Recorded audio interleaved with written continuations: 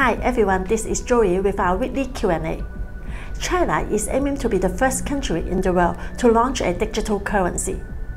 Today, we have our senior analyst Dennis Chien to give us some insights on digital RMB.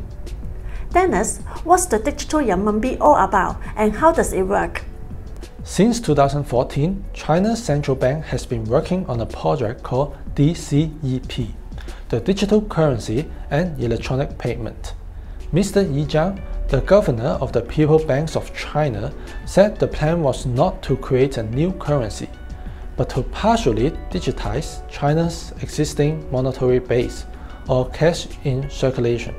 So in other words, they would just change the form of money from paper to coding.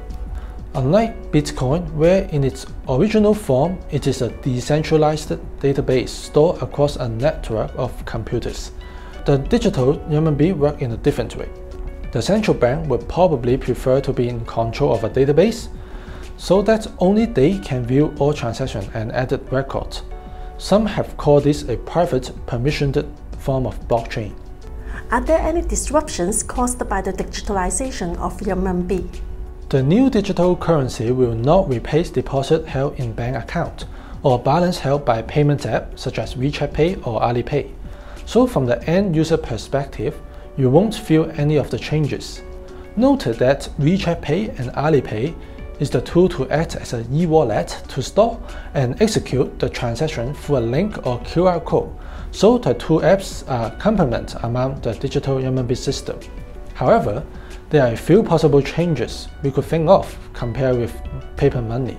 First, under a digital payment system, it will be possible for the central bank to track all cash transactions, which officials have claimed that it will help battle money laundering, illegal gambling, and terrorist financing. More importantly, the new digital currency could provide a neater way for banks to settle payments with each other, rather than through the existing clearing system.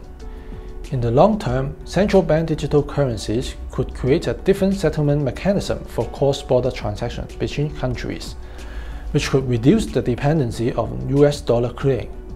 That's it for our weekly Q&A. Subscribe to our channel and stay tuned with us. Thank you and see you again next time.